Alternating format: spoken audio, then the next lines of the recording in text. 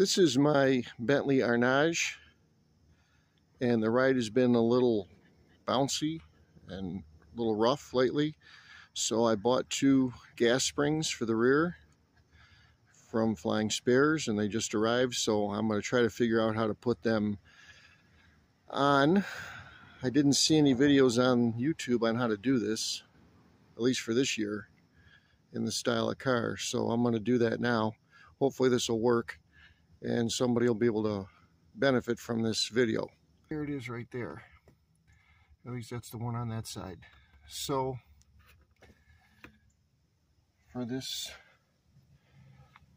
car, you need to go to the trunk or the boot or whatever the fuck they call it over there in England, and go to each side here, and that's where you're going to be working. But, and this part I did see on the internet, and I do believe it, and that is you do have to, before you even begin working on the springs, after you have identified their location, really the next step, the most important step, is to release the pressure from the system. So that I believe you do underneath the car, because if you tried to do it here, it would spray out and create a big fucking mess in the trunk, which you don't want. So you release the pressure from the valve under the car, and I'm going to hopefully show that to you in a second. Once the pressure is released, then you can start to take those gas springs out and replace them with the new ones. Incidentally, this is one of the new gas springs I bought from Flying Spares. So you can see there's, going to be a bolt there you're going to have to work on, and it looks like 2 bolts there, and then you've got your 2 fittings, one here and then the one on top. So be mindful of that. Of course I bought them in pairs, and I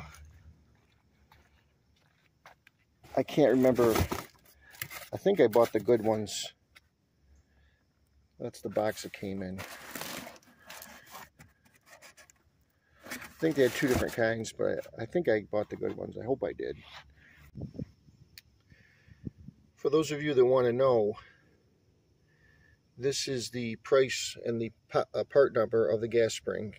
You can see there it's the PC111601PA-OEM, and I paid 309 pounds for it. So you can convert that to American dollars if you want. This was in August of 2024. But, obviously I bought some other parts there, but the one I'm focusing on today is this gas assembly spring.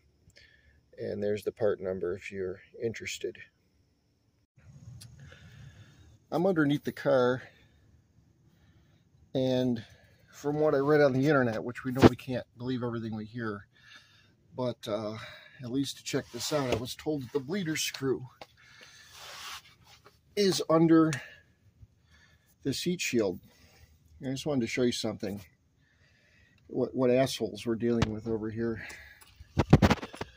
Those 2 screws have to come out in order to remove the heat shield. And notice that this is in the way. I mean, what kind of an asshole does something like that? So it's a 7mm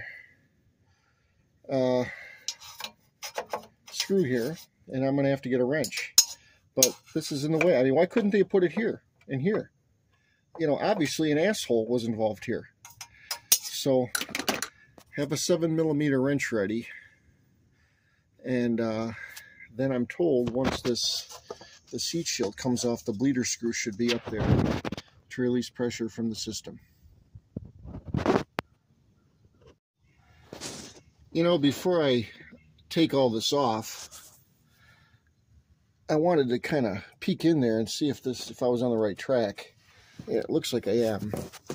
I just wanted to show you here. This is a little rubber cap here, which we know from, at least when I work on brake rotors and stuff, this is usually on the bleeder screw. So this is probably a good sign. Right now it's just spinning. I'm going to pry it off. So this is a good sign. This looks like I am in the right location to turn this and let pressure out of the system. I am going to have to get these off. They're rusty, and they're in a very awkward position because some asshole at Bentley decided they were going to put those screws in that location. But anyway, I just wanted to let you know that this does appear that we're on the right track as far as finding the leader screw under the car. All right, I wanted to show you just some more bullshit. This thing here, which is the main one, it goes in there, that is a 17mm wrench. You're going to need to take that out. This one here is an 11mm, and just to fuck you, they went and used a different size here, and this is a 10mm. So when you get in here, make sure you got a 10mm wrench, an 11mm, and a 17mm to start unscrewing. Now, when I took this main one out, a bunch of fluid did come out, but I had a towel that I jammed up in there, and I think I got most of it. So I don't think too much leaked down into the car. I did take out as much as I could as far as the carpeting was concerned.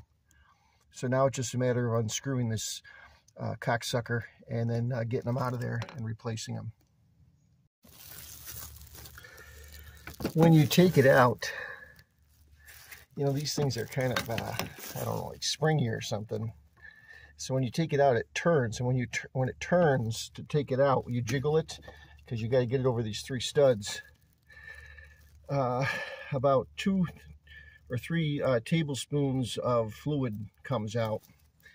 And unfortunately, I didn't have my rag in there at the time, so it dripped down here. I cleaned it up. Just be aware of that. Put the fucking rag back in there before you take it out, because when the ball turns, I mean, it just makes sense if you think about it, but I didn't think about it beforehand. When the ball turns, a little bit more fluid comes out. You want to try to get as much as you can so it doesn't drip into the car and end up making a mess. So it's out now. Here's the one I just took out. I don't know what that it says, made in Germany. Okay, well, anyway, out with the old and in with the new.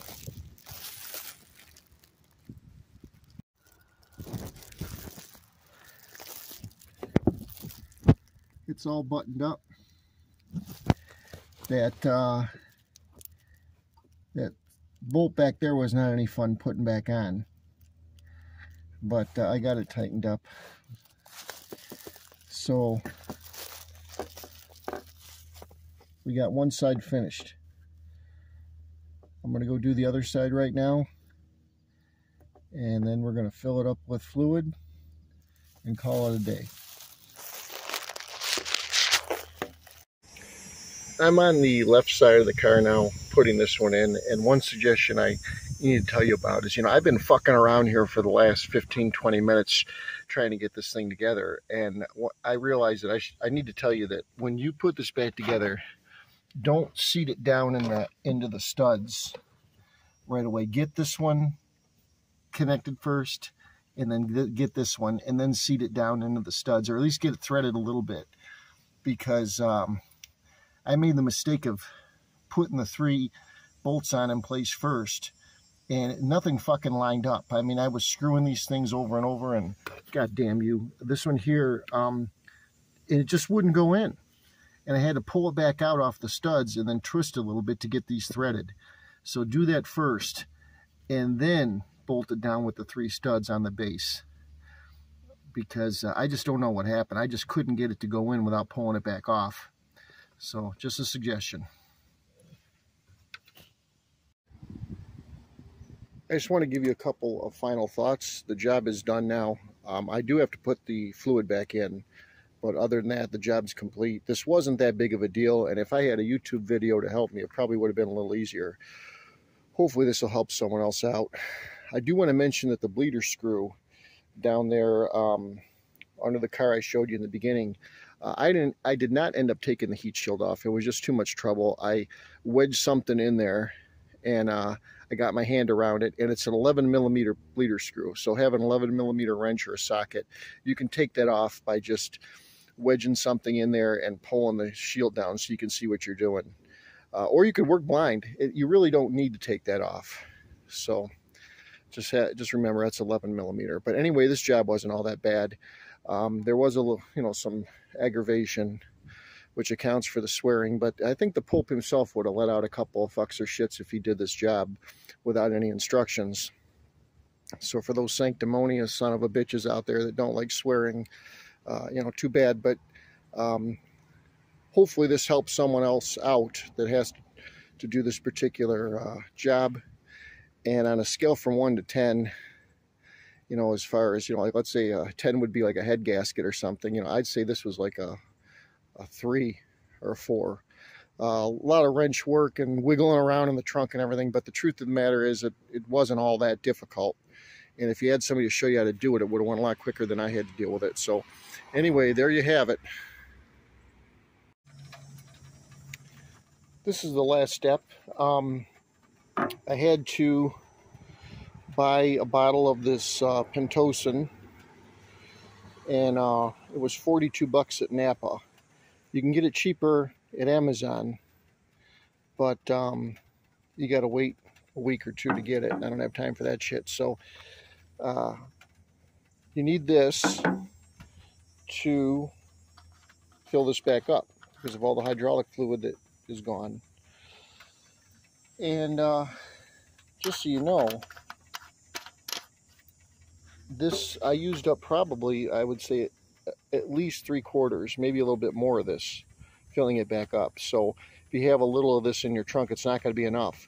You're going to need a brand new one because there's really not that much left in here after I was done filling it up. You want to check your brake fluid too while you're at it.